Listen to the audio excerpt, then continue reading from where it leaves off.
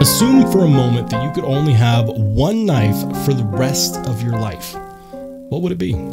How's it going, everybody? I'm Rollshambo, the connoisseur and collector of all things sharp and shiny. And if you could, hop on down to the comment section and let me know what that knife would be. While you're down there, make sure you fist bump that like button, but not too harshly. Today, we're talking about this guy. This is the QSP Rhino, and it's glitzy and it's glamorous. And it found its way into my possession via the Apex Pass Round Group and QSP. Shout out to both of those. I definitely appreciate it. Now, while our time with this knife might be short, it will be thorough, and we're going to talk about whether or not they hit all the Qs. Is it worth the price tag? Today we're going to find out. This is the QSP Rhino. Let's get into it.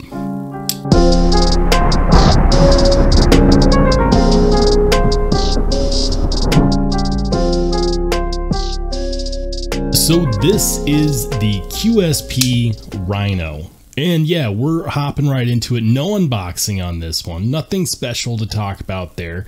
And let's be honest, the most interesting thing about this knife is far and away not the package it came in. Now that we've gotten that out of the way, I've been looking forward to looking at this knife for a while now. And this is a knife that came to me by way of the Apex Pass Round Group, due in large part to QSP for making this possible and sending it to the Pass Round Group. So thank you again to QSP for doing that, because without that, I don't know if I would have the chance to look at this knife. And I really wanted to. I really wanted to because I love knives that are unique or have unique features, that try new things or add new materials. And listen, you're going to notice right away that this has some Mokatai hardware. It's got Mokatai backspacer, Mokatai pocket clip.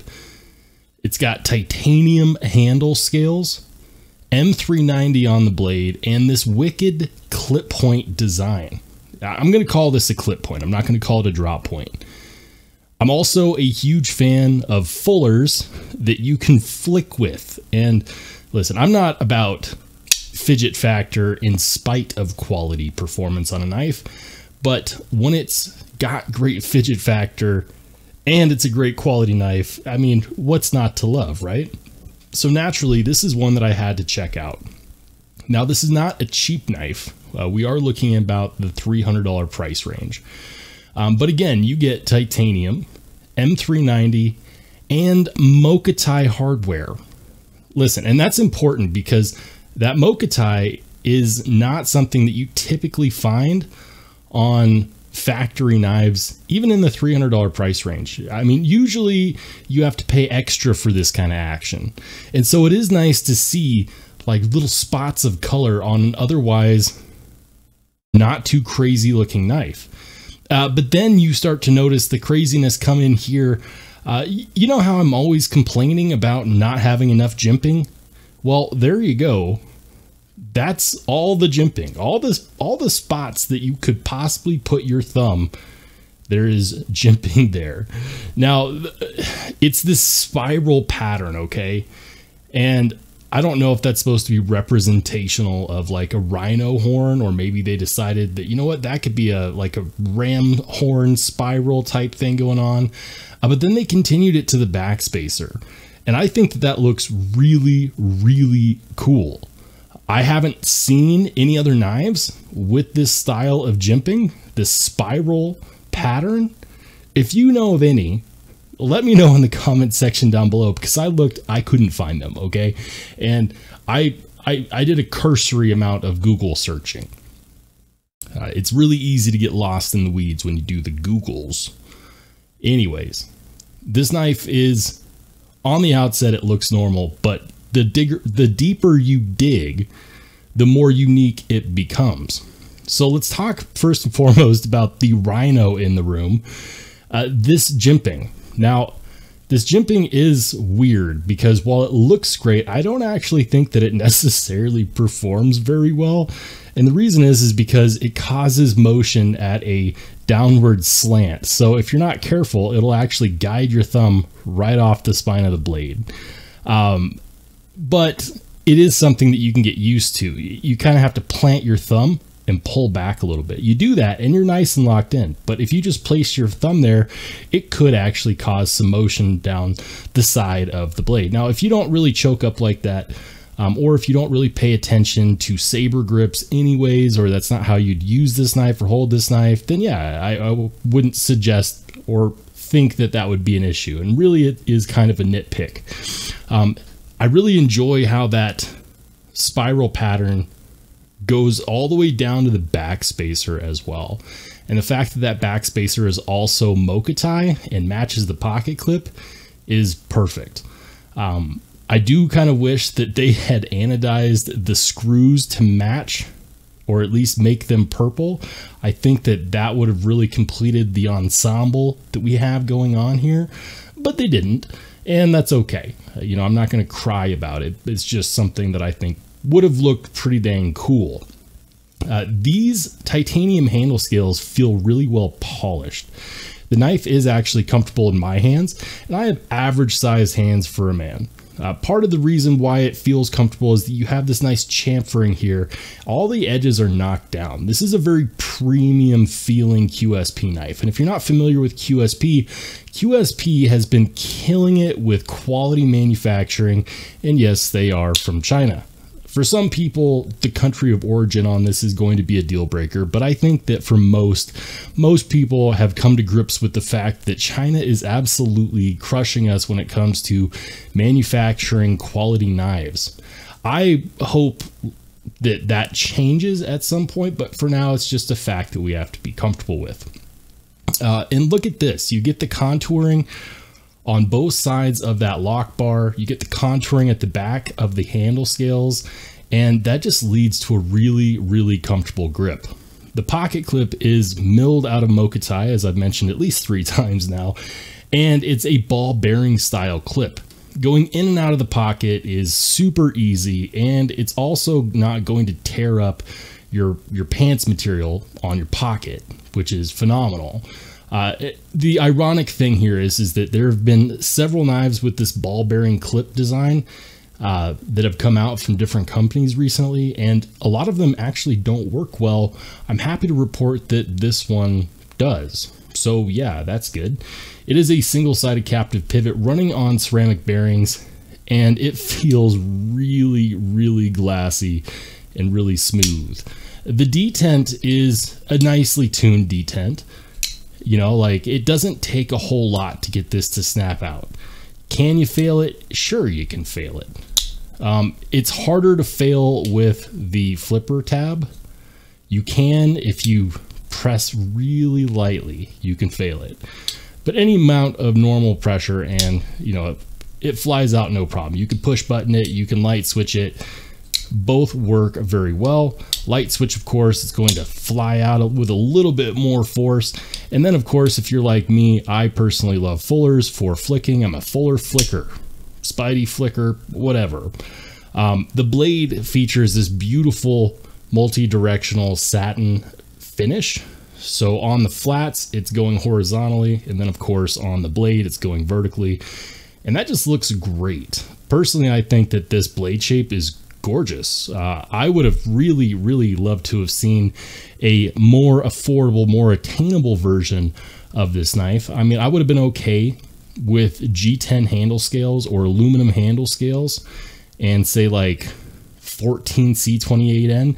Make this design with this style of jimping, this style of backspacer, maybe change the pocket clip and make it $80. That knife would sell like hotcakes. As it stands, this one still sells pretty well. With the first initial releases, they all sold out. Now you can get this in different finishes as well. You can get it in a purple finish, which honestly would be my choice. I think the purple really pops. You can get it in a plain finish or in a black finish. There's a lot of different variations, and if you're interested in this knife, I will make sure to link it down below, so check there for availability. I have no idea when you'll be watching this video in relation to when it's being recorded, and so it may or may not be in stock.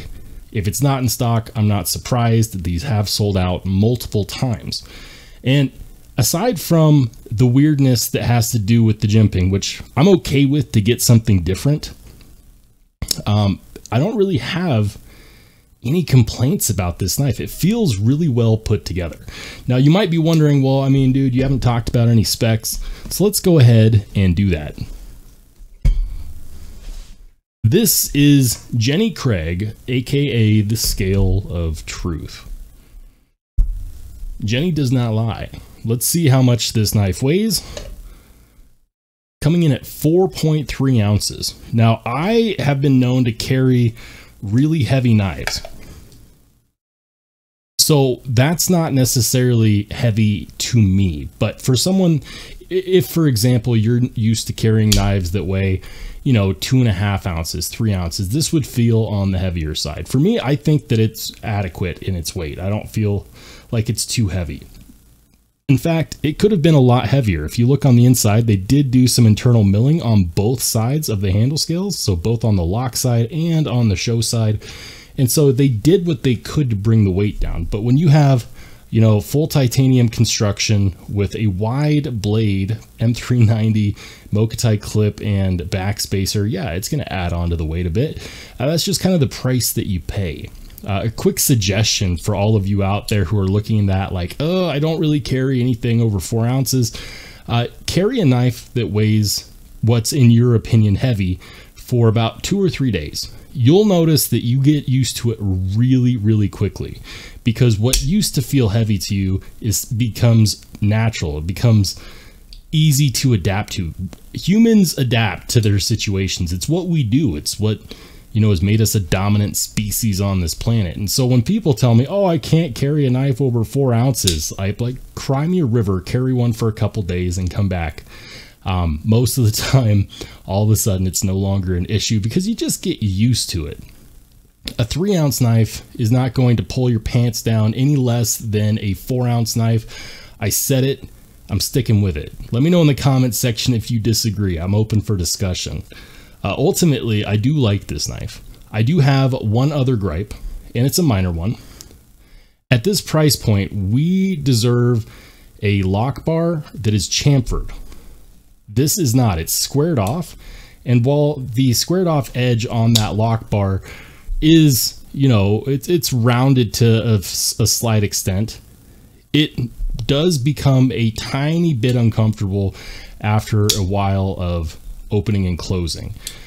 If you've got calluses on your thumbs already, then, you know, it's probably not a big deal. It's not like a Strider lock bar where, you know, you have to earn that disengage.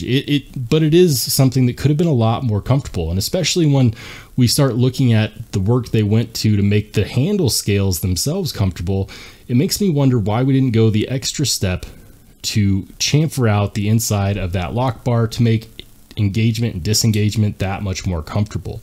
I mean, we could have done that. You know, we did the milling out everywhere else. We could have done a tiny bit of chamfering there on the lock bar, and that would have really, really fit well with this knife.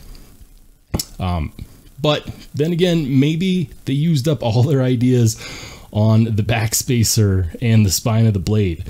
Essentially, they took a crown spine and they stylized the jimping, and it's hard for me to get past that because I haven't seen any other knives with that style, but it is something that I really very much enjoy. Ultimately, I think that there are a lot of knives in this price range that aren't as good as this knife. It looks premium, it feels premium. If you're a materials nerd, it gives you an opportunity to get some Mokatai without buying aftermarket parts. And that's nice. If you've been searching for Mokatai, this is your opportunity because this guy is here and it works really good. It looks really, really good. There is absolutely no complaints from me. I love the use of that material there and I love seeing it.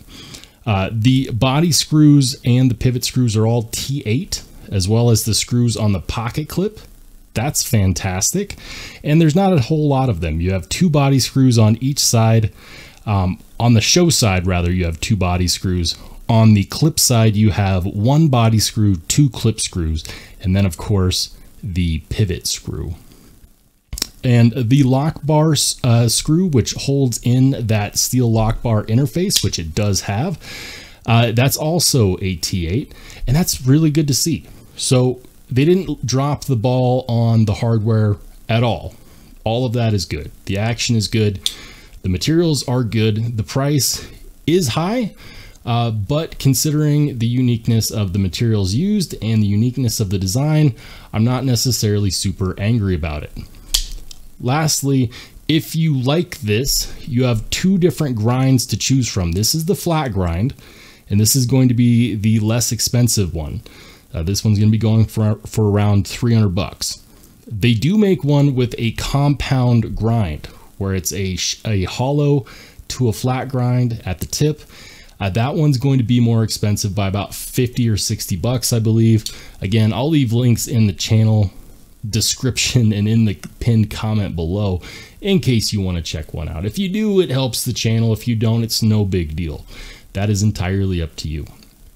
That being said, my personal opinion, having handled this one, is if I were to buy one, I don't think I'd spend the extra money on the compound grind. I think I'd be a-okay with just the flat grind. I think the flat grind is going to do it for me, and if I were to buy one, that is the one I would buy.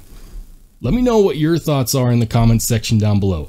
Have you seen this knife before? Are you interested in this knife? Are you going to pick one up, or is this a hard pass for you? Let's have a discussion. Don't forget, if you liked the video, make sure to give it a thumbs up. If you didn't like it, boo-hoo, there's a button for you too. And if you want to see more knife content just like this, make sure you hit subscribe and smash that notification bell. I'm Rollshambo. I'll catch you on the flip side.